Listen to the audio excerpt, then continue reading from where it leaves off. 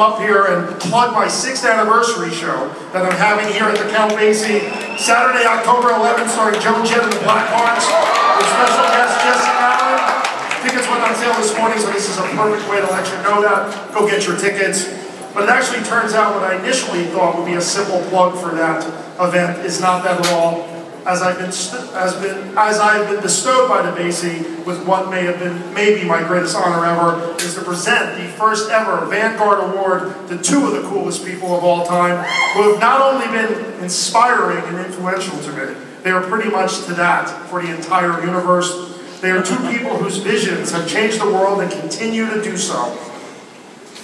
They are making it a better place, especially for their lifetime devotion to the arts in New Jersey, which is what the Vanguard Award stands for. But unfortunately, this award right here has a huge glaring spelling error. The first three letters are correct, V-A-N, but the last five, G-U-A-R-D, should really be spelled Z-A-N-D-T.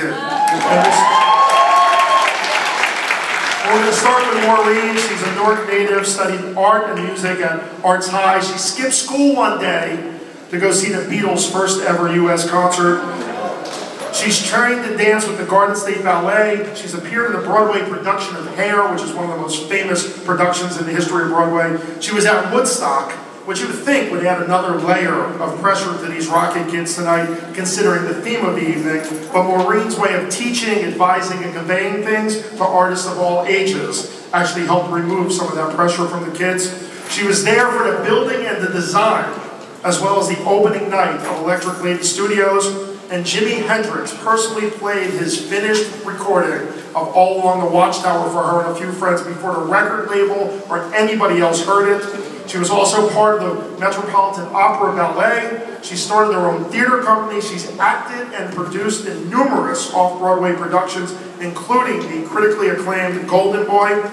And her and her friend caused a near riot at a Rolling Stones concert in Newark, which forced the cancellation of the show, causing a future boss to not get to see the band that day, and to this day, he still doesn't know it was Maureen is the reason why he didn't see the Stones.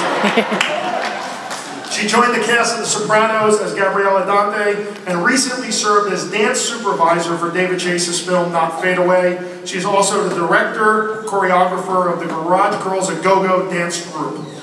Also co-produced The Rascals, Once Upon a Dream on Broadway, and is currently directing an off-Broadway play called Wild Children. She is also a proud board member of Little Kids Rock. And Maureen at one time was probably the country's #1 fan and advocate of American Idol, offering assistance and guidance to many of its finalists throughout the years. And ironically, Maureen and Steven's dog Edie was given to them by David Cook from American Idol. And perhaps it's a coincidence that American Idol's content, ratings, and impact have diminished since Maureen has focused her energies elsewhere. Her vision and dedication to all forms of the arts is unparalleled. And then there's this guy who was lucky enough to marry one of the coolest chicks in history. His name is Stevie Van Zandt. I actually turned down doing my radio show at first because the initial time slot I was offered directly competed with Steven's Underground Garage program. And we were backstage at an East Street band show, and Steven said, and I told Steven that an area station had offered me my own show to do whatever I want, no format restrictions, no genre restrictions, no rules whatsoever. But I had turned it down because the time slot they offered me was on the same time as him on a competing station. Steven looked at me incredulously, he grabbed my cheek and he said, "Listen, baby, if some radio station in the most important city in the world is going to allow somebody like you, who's never ever been on the radio before, to do whatever he wants and play cool music and tell great stories, you cannot turn that down regardless of what time you're airing." And I said, "Stevie, I feel really uncomfortable about that." And Stevie said, "Don't worry, now there will be 4 great hours of radio programmed on the dial that's non-corporate. The revolution has begun. Little by little, market by market, station by station, hour by hour, radio will get better. So you take them up on the offer and you do that show." That made it much more comfortable for me. And actually, a couple months later, we were backstage at another show, and there was a program director from one of the radio stations asked Steven if he had ever listened to my radio program and what he thought of it. And Steven's response was, "It's like my show, but on acid." I take that as a supreme compliment. And when you try to get your head around all the things that Steven has done and how he's a cultural icon on not one, not two, not three, not four, but five, he has 5 different levels, your mind gets completely blown. Of course, the first of the 5 is the musician, which encompasses his production expertise on Darkness, The River, Born USA, his guitar playing and stage presence on E Street, those landmarks, Southside Johnny and the Jukes albums, his own albums, including what is probably one of the top 10 greatest albums of all time, Men Without Women. And there's also an album he's not released yet called The Lost Boys that probably is going to top them all if he ever decides to release it. Also his reformation of the Rascals and the work he's doing on the upcoming Darlene Love album. That would be enough for most people to rest on, but not Steven. Second, of course, is television, where he was a character, a main character, what is regarded as the best television drama of all time, The Sopranos. He is also the star, director, producer, writer. He writes the music of the first ever Netflix series, Lilyhammer. And that, by the way, had a 60 share in Norway. Now we know why Casey Kasem is probably getting buried there. Lilyhammer was the first series ever on Netflix. Not House of Cards, not all the other stuff, it was Lilyhammer. Steven blazed the trail on television, which has now taken over the industry. And that would be enough for most people to rest on, but not Steven. And third, at a time when the world had given up on rock and roll on the radio, he single-handedly brought it back by himself, self-producing and self-syndicating the most successful rock and roll radio show of all time, paving the way for numerous rock bands again to take over the airwaves, the clubs, the arenas, the movie soundtracks, reaching over 1 million people weekly on what traditionally was the lowest rated and least listened to hours on radio. He's made Sunday night radio appointment listening. And he also created the first and what we all know is the best music channels on Sirius XM, the Underground Garage, and also Outlaw Country. That would be enough for most people to rest on, but not Steven. Fourth, at a time where continual human rights violations and segregation and all sorts of atrocities were happening, he turned his focus on raising awareness to solve those problems, which in essence led his fellow musicians to follow his lead, doing the same and taking it even further. Bono, Bruce, Neil Young, Pearl Jam, and so on. Steven is the godfather of rock and roll activism. And he has championed human rights like no other. His song, Sun City, truly changed the world. That would be enough for most people to rest on, but not Steven. And the fifth is the reason we are here tonight. And one of the most important things I've ever heard Steven say, or in that case I've heard anybody ever say, and it's left an indelible mark on me, and it's this, and it'll probably leave an indelible mark on you. Our country, the United States of America, does something that no other country in the world does. And that covers the rich countries, the poor countries, the free countries, the communist countries. This one thing that our country does that no other country does is mortifying on so many levels. It's that we are the only country that treats art as a luxury. Think about that. Art. Learning about it, the that one school at a time, one grade at a time. Steven and Maureen have always been and always will be in the forefront of making that sad programs like Rocket and all that the Count Basie does for the arts for all levels of income and for all ages.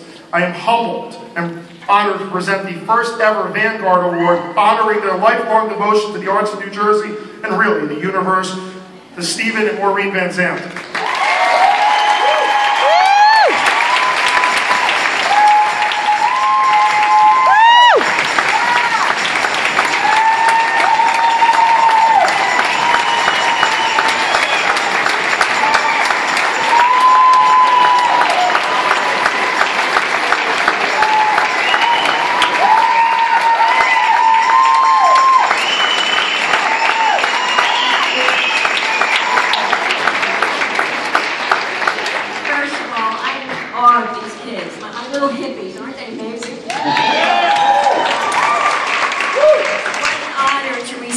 On a night when these amazing kids are performing some of the greatest songs ever written.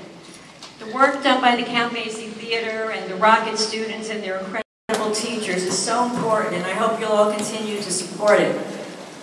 Since the theme tonight is Woodstock, I'd like to read something that Jimi Hendrix wrote after he played there. 500,000 halos outshine the mud and the history. We washed and drank in God's tears of joy. And for once, and for everyone, the truth was not still a mystery. That's the power of music. People always say that if you remember the 60s, you weren't really there. Not true. I was there, I remember them, and I'll remember this night. Thank you so, so much for this honor. Peace and love.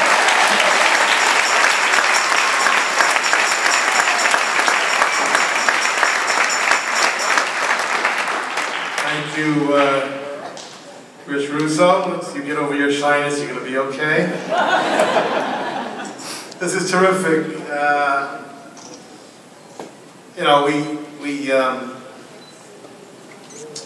we didn't come down here tonight to bring any attention to what we do, or the Rock and Roll Forever curriculum, or Little Kids Rock, or any of those other things Rich talked about. We came down here tonight really to support what's going on right here at the Count Basie Theater with this program, this rocket program. I mean, it is fantastic.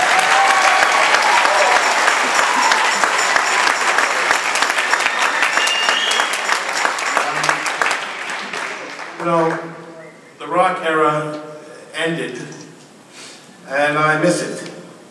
Yeah. I think we all miss it. I think society misses it, because rock and roll was about bands, and that's why I started my radio show, and that's why this program is so important. There's something special about bands that's different than the individuals involved with pop music. Bands are where you learn to work together, where you learn to compromise, you learn the art of persuasion, you learn, you know, individuals learn to strive to accomplish the same goal.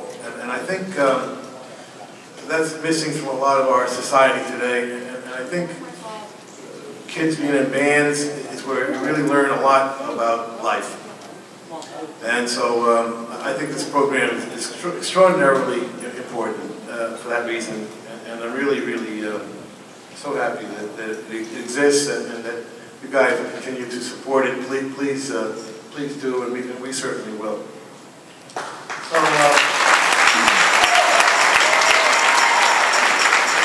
I want to name Bruce, Andy, Dan, and Zach, the incredible teachers that teach these kids.